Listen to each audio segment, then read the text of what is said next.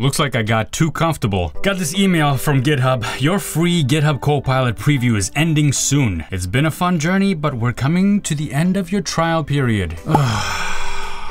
It has been a fun journey. You know, over the last year or so that I've been using Copilot, not year, it's been a year since I've been in the beta program or the preview program or the trial, whatever they call it, but I didn't know about it until a few months ago. Ever since I found out about it and signed up for it and started using it, I still am blown away every time I use it. I open up a project that I don't even expect to be using it on and it starts helping me right away. Not to mention trying out new languages that I've never tried before, like I did Rust. I made a video about that. I started learning Rust. It helped me. The first time I ever tried using Rust, Copilot was right there. And it's not even the big chunks of code that it's most useful for. It is useful for writing big chunks of code, don't get me wrong, but that code is your responsibility in the end, right? You have to make sure that whatever Copilot wrote is valid code, that it runs, it doesn't crash your stuff. Always make sure that that's what's happening, but that's not why I love Copilot. I love Copilot for the mundane shit. Let's say I have, I don't know, an array of parameters.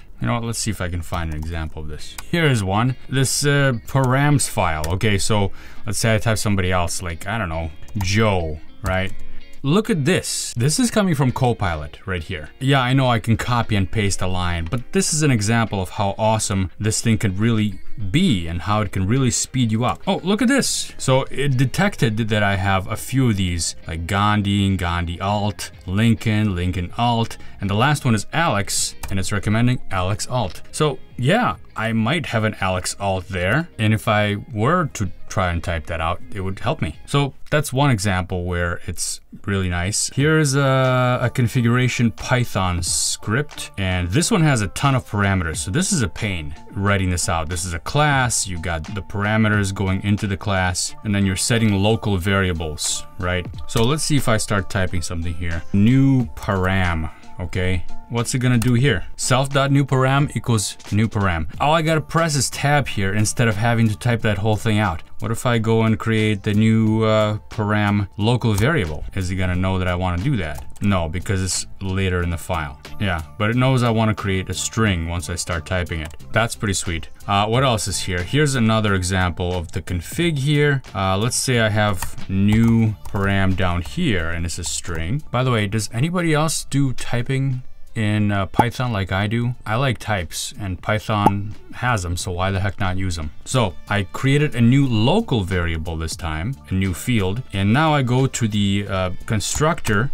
There it is. It knows that that's what I want, right? Let's see, where else can I do this? So down here, new line and self.newParam equals new param. All that work is saved. And it's just like, I had to hit a couple of keys and that's it. The speed that that gains you is just, I can't put a price on that. So they're charging, what are they charging here? By the way, this is not sponsored or anything. I'm not being paid by GitHub or Microsoft or Copilot. This is just something that I feel is very valuable. This is one of those tools that's life-changing for a software developer. So right now, let's see, they went to a 60-day trial to evaluate Copilot. And after that, they're gonna start charging $10 per month. Or if you choose yearly billing, it's $100 per year. There's a ton of subscriptions we have to pay for nowadays and things add up. But this, if you're using this for work, if you're using Copilot to do your job as a software developer, for me at least, it's worth the money. So yeah, I'm gonna be paying for this. Now it looks like if you're a student, you might be able to apply for some kind of discount here. So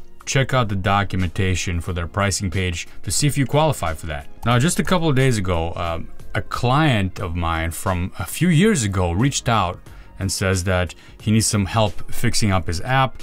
The TypeScript declarations are not working anymore. Typical, right? TypeScript gets updated and some things break. It happens. So what do? Well, I offer to help, and it's an old code base that I haven't looked at for years. To figure everything out, to figure where all the types are, it would probably take me a few hours to do that. Maybe not a few hours, maybe a couple hours. So here's an example of that right here. I undid the changes, and look at this. This is a TypeScript error, right? Spread types may only be created from object types. Well, as typical TypeScript errors go, it doesn't really tell me much. Sometimes they're helpful, but sometimes they're not. So how do you fix this problem? Well, I went up here and I started typing this again. Actually, storage service. I'm not even familiar with what this does anymore. I'm kind of vaguely familiar, but look at this. Basically, based on my code here, it figured out what I need to do. So I'm just gonna press tab here. Look at that. It inserted the type, the generic type for that get item call. And there we go. Problem fixed. All I did was press a couple of tabs. I've fixed the project. There was a couple of other places where this needs to be fixed. I did all those, and now I've saved my client potentially a bunch of money from having to pay me. Did Copilot just take my money? No, because now the client is happy. And the client will come back to me for more work if more features need to be developed. So everybody wins. By the way, these types of fixes should not take you a long time to do, and these should not lead to you charging your client a lot of money. You want to get past all this little crap so that you can get to the big feature developments and really add value to your client instead of doing this kind of stuff. So in this example, Copilot is very beneficial. All right, now I got this email that says, Copilot preview just ended. But why am I not sad? Well, because I found out something else. Look at this. If you're a student or an open source maintainer, GitHub Copilot is free. Huh. So I guess I was sort of right about the discount part for students. It's full discount. It's free. So if I click on this button, look at this. My current monthly bill from GitHub is 0. My current plan is GitHub free. And there's GitHub Copilot. You are eligible to use GitHub Copilot for free.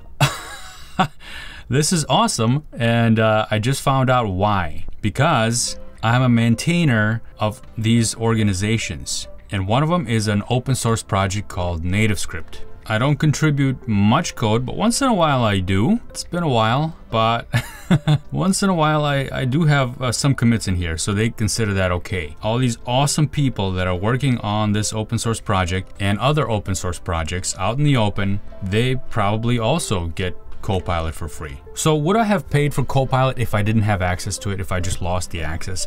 And the answer is yes, I would have paid for it because I find it's super valuable and I constantly use it. It's just another tool in a tool bag now. It's so well integrated into VS Code that I don't even notice sometimes when it's working. Am I happy that I'm gonna not have to pay for it? Yeah, I'm happy about that too. So suddenly my ass was saved because I'm an open source contributor. Find an open source project, contribute to it, and GitHub Copilot will be yours. I don't know how long this will last, but I'll take it. All right, folks, see you in the next video.